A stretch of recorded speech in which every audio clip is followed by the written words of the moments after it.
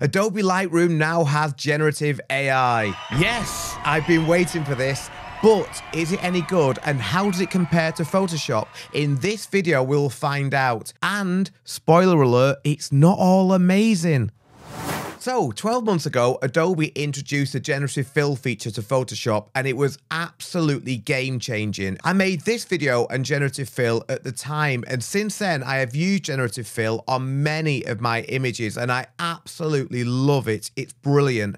I don't use it to add things into my images, but I do use it to remove distracting elements. And being able to remove and replace those distracting elements of a photograph, such as exit signs, light stands, videographers, content creators, was and is amazing, but it was only available in Photoshop until now. Lightroom is an incredible tool, but its biggest weakness has always been its ability, or rather its inability, to clone out distractions. So much so that I must admit, I thought it was an intentional decision by Adobe to keep Lightroom quite poor at that, so the photographers like me had to still use Photoshop. But that is not the case anymore, because a few days ago, Adobe introduced generative AI to Lightroom as well. So let's open up Lightroom and see how good it is. Okay, so we're in Lightroom here, as you can see, and I've got lots of different raw files at the bottom that I can just use to demonstrate things. These are all completely unedited raw files.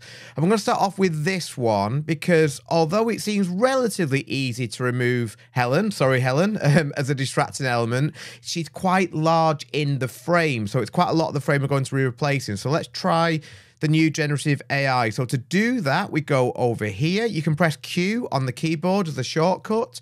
We're going to click on remove. And as you'll see, this is the new feature here, generative AI. We're going to tick that. And then we're going to use this tool just to draw round Helen. You don't have to be too accurate. That's one of the cool things about this. Okay, and now it's just as simple as clicking apply, and generative AI will do its things. Let's see how it does. Remember, before this, Lightroom was really poor at removing distracting elements, whereas now it's really good.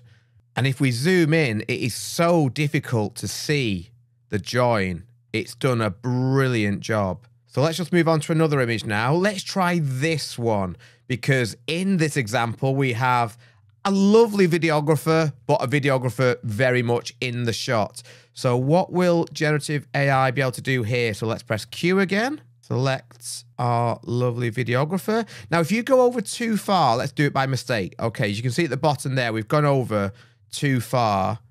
We can simply come over here, click on subtract, and then just make it a little bit more accurate, the selection. And let's see what Lightroom can do this time. Yeah, that is absolutely brilliant. We've also got different variations. Don't know what's going on there. So we can click through. Just as in Photoshop, it gives you 3 different options. The first one, though, I think has done a great job. And again, before, after. This is amazing, and this is going to save so much time. I'm very, very impressed. And remember, it's only in beta as well, so it will only get better. Wonder if we can get rid of this registrar. So again, Q, generative AI. I want to say generative fill, but for some reason, Adobe's using a different name, so I'll try and stick with their name. Let's click apply. Now, one thing to be aware of, as I'm going to talk about in a few minutes, is that you can't do limitless generative AIs. Adobe is using a credit system, so I'll show you that in a second. But again, a really, really good job. So when it comes to the credit system, what I should have done there is use both of those selections at the same time. That would have cost me 1 credit rather than 2. So bear that in mind. But what a brilliant job it's done. I am so, so impressed. Thank you, Adobe, for this. You're going to save me so much time. Okay, let's try this image now. What's the problem with this one? Oh, we've got a videographer at the back. I'm very, very aware that I'm in his video. Don't come at me in the comments. Okay, so let's press Q, go around here. This is a simple one, so I have no doubt that Lightroom will do a great job here. Click apply, and boom, what a brilliant job.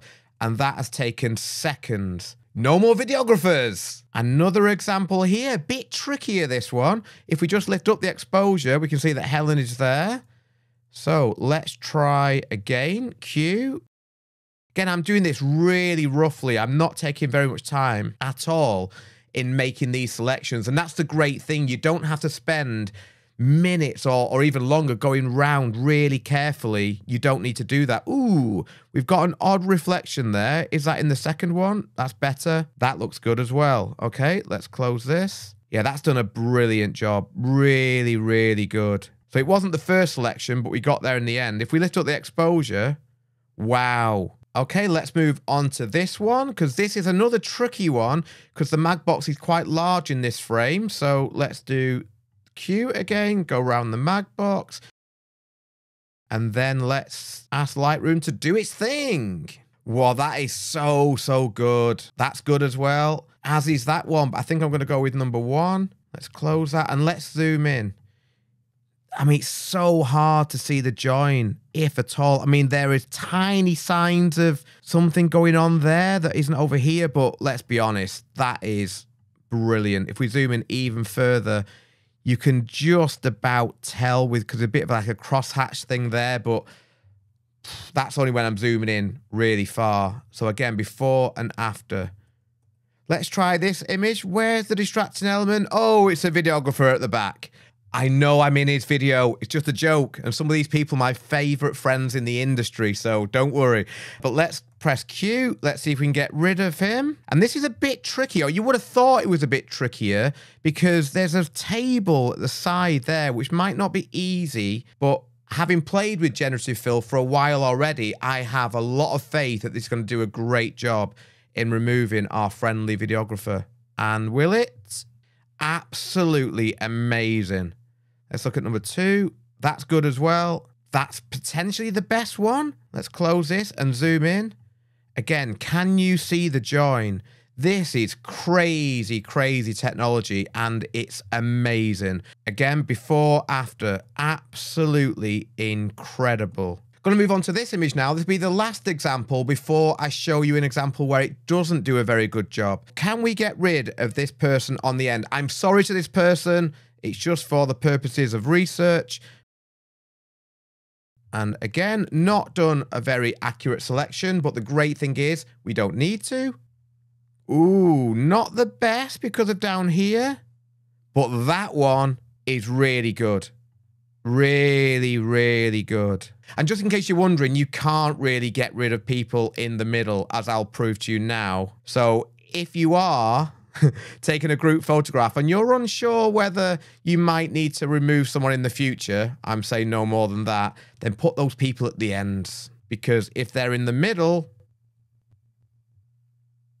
it's not ideal. I don't know what is going on there or there.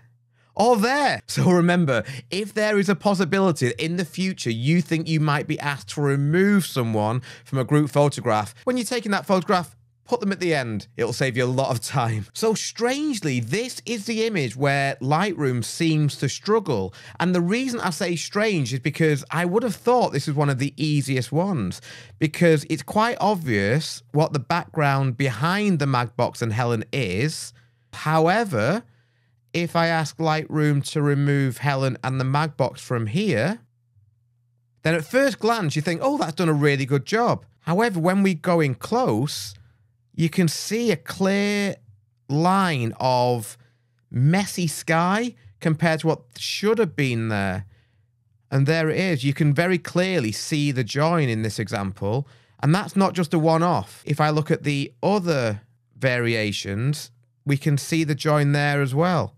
So it doesn't seem to be great at skies yet. But remember, this is a beta feature, so it will get better in the future. Now, I mentioned this earlier in the video, and something you need to be very, very aware of. Generative fill and generative AI is not completely limitless. You can't just use it infinite amount of times, because if you go into your Creative Cloud account, you'll see that you have a monthly generative credits.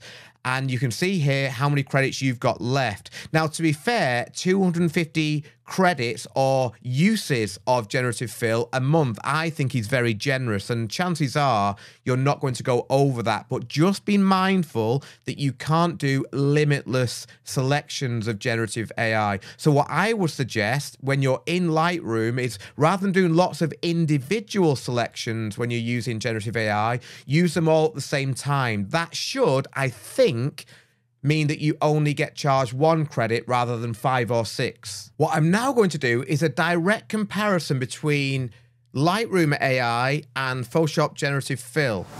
We're in Photoshop here, and this is the example I've just exported from Lightroom that we did earlier in the video, which again, I think is absolutely amazing. Helen was here, but you couldn't really tell where she was when we just scanned around because it's such a good job. Okay, so let's see the original JPEG, and let's use the lasso tool to go round the element that we want to remove. I should just say that I actually prefer the process of doing this within Lightroom. It's much nicer. So let's see what generative fill will do. I'd expect it, as I'm sure we're going to see, to be exactly the same, more or less, or as good anyway, because it's going to probably using the same engine. Yeah, again, a brilliant job. I dare say it's slightly different. It is, but they're both absolutely amazing. So there doesn't seem to be a reason to use one over the other when it comes to the accuracy of what you end up with. So again, this is the Lightroom version, and this is the Photoshop version. Let's now see if Photoshop can do a better job with the example where Lightroom struggled. As you can see here, it's very, very obvious, unfortunately, where the selection was made, or the replacement area was. So let's now go into the original JPEG. Let's go around Helen again. As I mentioned, chances are it's going to be exactly the same because I'm sure it's using the same engine, but we might as well just see because it's a question that I'm sure will get asked. Ooh, no, there is a clear difference. Photoshop wins. There is Lightroom, and there is Photoshop. Lightroom, Photoshop. So maybe we're not quite getting rid of Photoshop just yet. So although, as you can see, generative AI isn't perfect, it is still a massive step forward for Lightroom, and it will save photographers so much time because we now don't have to continually go back to Photoshop to remove the distracting elements of our photographs, and that's brilliant. And I have no doubt that in a year or two from now, generative fill will be even better, which is pretty amazing, but also quite scary at the same time. So as always, I hope you've enjoyed this video. If you've got any questions about anything I've done in this video, please let me know in the comments. Thank you again for watching, and I will see you next time.